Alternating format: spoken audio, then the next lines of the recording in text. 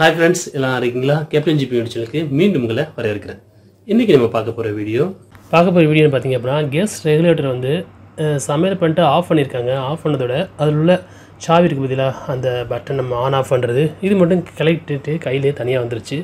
இது எப்படி நம்ம சரி பண்றது அப்படினு சொல்லி தான் நம்ம பார்க்க போறோம்.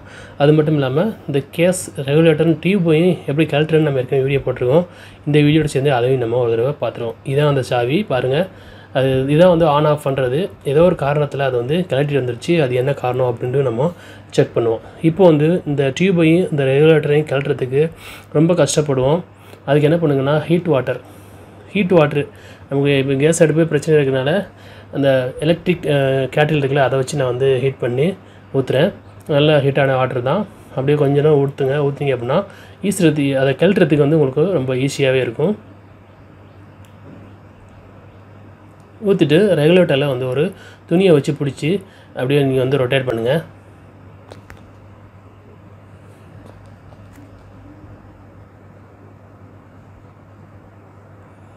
அப்போ வரல அப்படின்னா இன்னொரு தடவை நீங்கள் வந்து ஹீட் வாட்டரை யூஸ் பண்ணி செக் பண்ணுங்கள். ரொம்ப நாள் ஆயிடுச்சு அப்படின்னா வர்றது கஷ்டமாக இருக்கும். இந்த மாதிரி நீங்கள் வந்து ஹீட் வாட்டர் கொடுத்து நீங்கள் இது பண்ணிங்க அப்படின்னா ஈஸியாக நம்ம அதுலேருந்து கழட்டிடலாம்.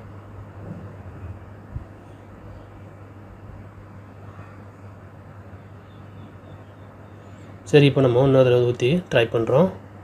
பாருங்கள், இப்போ நமக்கு ஓரளவு கொஞ்சம் வந்துடுச்சு. அப்படியே ரொட்டேட் பண்ணிக்கிட்டே இருந்தீங்க அப்படின்னா ஈஸியாக அதை வந்து கழட்டி எடுத்துடலாம்.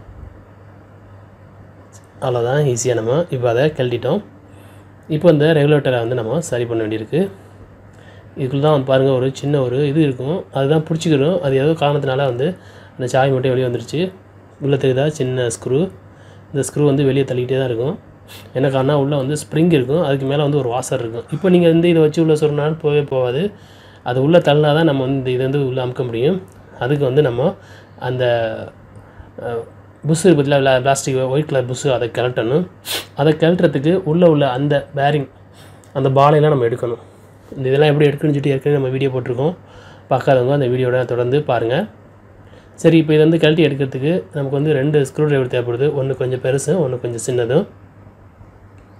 இந்த பெருசை வச்சு உள் சைடாக அந்த பாலை கொஞ்சம் அழுத்தி பிடிச்சிக்கிட்டிங்க அப்படின்னா சின்ன ஸ்க்ரூ டிரைவர் வச்சு டெஸ்டோ இதை வச்சு நம்ம அதை வந்து ஈஸியாக எடுத்துடலாம். ஒன்று எடுத்துட்டிங்க அப்படின்னா மற்றதான் ஈஸியாக உங்களுக்கு எடுத்துடலாம். அந்த ஃபஸ்ட்டு எடுக்கிறது மட்டும் உங்களுக்கு கொஞ்சம் சிரமம் மாதிரி தெரியும். ஒரு இதை கழட்டி பார்த்துட்டிங்கன்னா மற்றதெல்லாம் நீங்கள் ஈஸியாகவே கழட்டி எடுத்துடலாம். இதை கழட்டும் போது அந்த பாலை வந்து தெரிச்சு எங்கே வெளியே வந்து காணா போகிறதுக்கு வாய்ப்பு இருக்குது. அதனால் வந்து கழட்டும் போது கையை அது மேலே வச்சு பொத்திட்டு கழட்டலாம். அப்படி இல்லைனா ஏதோ ஒரு துணியை கூட மேலே தூக்கி போட்டு கூட நீங்கள் கழட்டலாம். ஏன்னா வந்து அந்த பால் வந்து டபக்குன்னு மூஞ்சில் கூட அடிச்சிடும். அதனால் நீங்கள் கேர்ஃபுல்லாக இதை பண்ணணும். இப்போ தினம் எடுத்துட்டோம். ஒன்று எடுத்தாச்சு. இப்போ இன்னொன்று எடுப்போம்.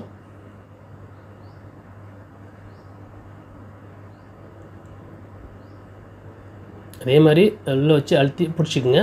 இதை வச்சு பண்ணும்போது பொத்திக்கிட்டு பண்ணுங்கள். அதுதான் அடுத்து நமக்கு கழண்டு வந்துடுச்சு. அவ்வளோதான். இதுமாதிரி இப்போ எல்லாத்தையும் நம்ம மொத்தம் 5 பால் இருக்கும். 5ஐயும் நம்ம கழட்டி எடுத்துருவோம். 5ஐயும் நம்ம இப்போ கழட்டி எடுத்துட்டோம். கழட்டி எடுத்தது பார்த்தா உள்ளே வந்து ஸ்ப்ரிங்கை வந்து அப்படியே வெளியே தள்ளும். பாருங்கள், இப்போ ஈஸியாக வந்துடும் அது. அவ்வளோதான். இந்த ஸ்ப்ரிங்கு தான் அதை பிடிச்சிக்கிறது. நம்ம வந்து ப்ரெஸ் பண்ணும்போது அழுத்தி விடுறது. இப்போ இது 5 பால். இது உள்ளே வந்து ஒரு வாசர் இருக்கும், மெட்டலான வாசர் ஒன்று இருக்கும். அதுதான் வந்து அந்த உள்ள சின்ன ஸ்க்ரூவை பிடிச்சிக்கிறோம். பாருங்கள், இதான் அது. இந்த வாசர் கொஞ்சம் கடலை பிடிச்சி போயிருக்கு. இதை வந்து சாண்ட் பேப்பர் வச்சு கொஞ்சம் தேய்ச்சி எடுத்துக்கலாம்.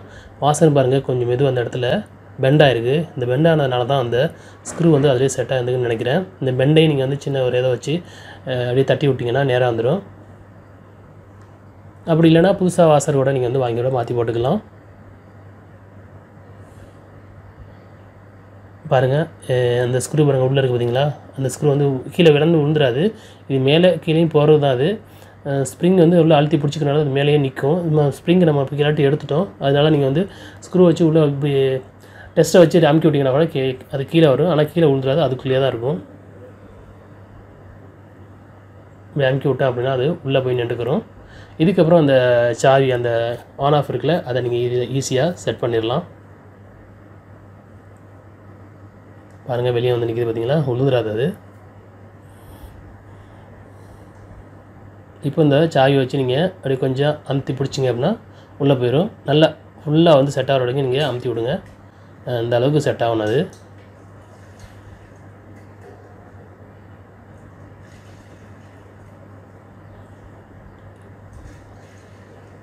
அந்த வாசரை சாண்ட் பேப்பர் வச்சு கொஞ்சம் க்ளீன் பண்ணிக்கலாம்.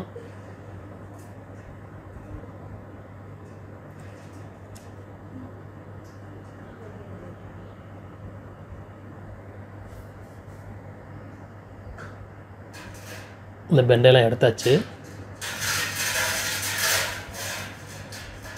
இப்போ இது எல்லாத்தையும் நம்ம எப்படி கழட்டினோமோ அதே மாதிரி ஃபிட் பண்ணிடுவோம்.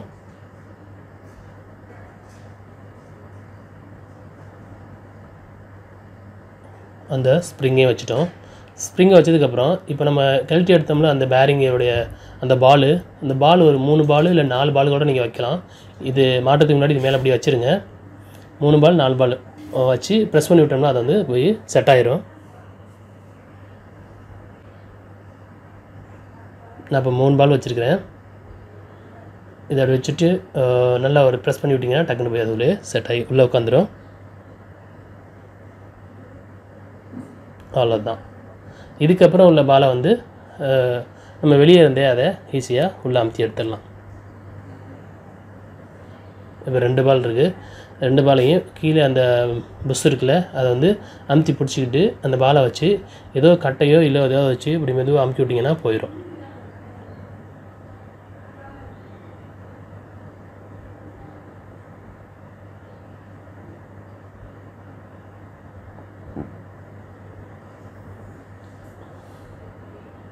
நான் அந்த மெட்டல் அருவாளை வச்சு புஷ் பண்ணேன், அது போகலை. அதுக்கப்புறம் நம்ம கொரடு இருக்குது பார்த்தீங்களா, அதை வச்சுட்டு ஒரு 2 தட்டு தட்டினேன், உள்ளே போய் உட்காந்துக்கிச்சு. நீங்கள் கொரடு வச்சு பண்ணுறதே பெட்டராக இருக்கும். பண்ணும்போது நான் இது வந்து பெட்டு மேலே வச்சு பண்ணியிருக்கேன். நீங்கள் வந்து நல்லா ஒரு கட்டையோ இல்லை ஒரு தரையிலே வச்சு நீங்கள் கொஞ்சம் பண்ணிங்க அப்படின்னா ஈஸியாக இருக்கும் உங்களுக்கு. அதாவது நம்மளே பாருங்கள், ஈஸியாக நம்ம வந்து அந்த இதை வந்து சரி பண்ணிட்டோம். இதே மாதிரி தான் எது பிரச்சனையாக இருந்தாலும் இந்த மாதிரி கழட்டிட்டு நீங்கள் உங்களுடைய ரெகுலேட்டரை ஈஸியாக சரி பண்ணலாம். இதுக்கு நீங்கள் புதுசாக வாங்க போனீங்க அப்படின்னா 250 ரூபா கூடலேருந்து 300 ரூபா வரும். இப்போ நீங்கள் அந்த சாவியை மேலேங்களையும் அட்ஜஸ்ட் பண்ணி பார்த்தீங்கன்னா உள்ளே உள்ள நிப்பிள் அது வெளியே வந்துட்டு போகும். அது வெளியே வந்தால் தான் அது வேலை சேர்ந்து அர்த்தம். இதே மாதிரி இதையும் நீங்கள் செக் பண்ணி பார்த்துக்குங்க. அந்த வீடியோ உங்களுக்கு பிடிச்சிக்கணும்னு நினைக்கிறேன். பிடிச்சிருந்தா நண்பர்களுக்கு ஷேர் பண்ணுங்கள். இது வரைக்கும் நம்ம சேனலை நீங்கள் சப்ஸ்கிரைப் பண்ணல அப்படின்னா சப்ஸ்கிரைப் பண்ணிக்கோங்க. இதுபோல் வீடியோஸ் தொடர்ந்து பார்க்கணும் அப்படின்னா கூட வர பெல் பட்டனையும் ஆளுங்கிற ஆப்ஷனையும் நீங்கள் கிளிக் பண்ணிக்கோங்க. மீண்டும் ஒரு நல்ல தகவலோடு சந்திப்போம்.